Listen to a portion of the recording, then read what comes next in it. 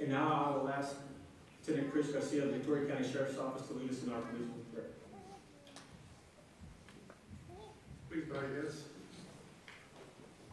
The police officer's prayer. Almighty God, whose great power and eternal wisdom embraces the universe, watch over all law enforcement officers.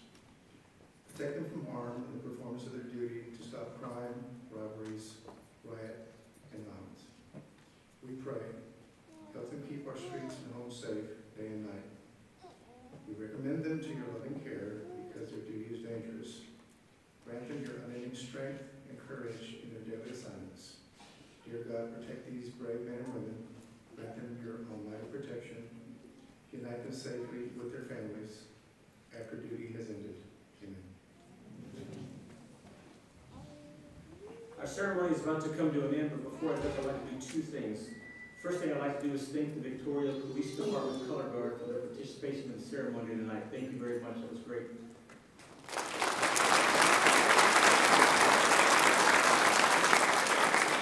And the second thing I'd like to do is invite you all to a reception in the lobby immediately following the ceremony. And now I'd like to address the graduating class.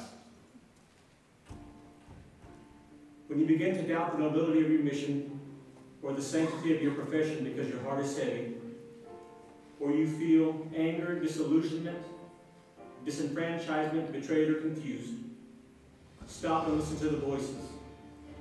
The voices that rise up from a field in Pennsylvania, from a wall at the Pentagon, and from a spot on the earth the world has come to know as ground zero.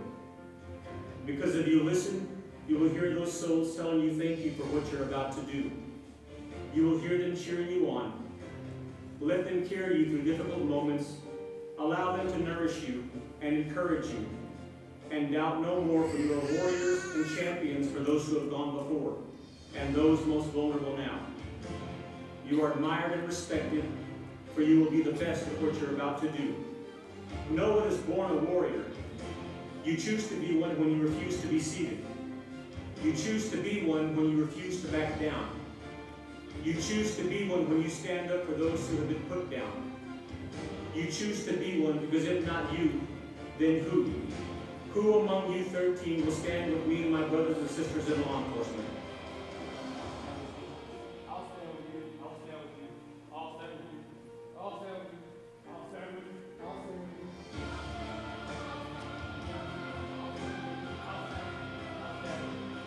you. Ladies and gentlemen, it is my honor to present the 93rd graduating class of the Victoria College Police Academy, your next generation of guardians.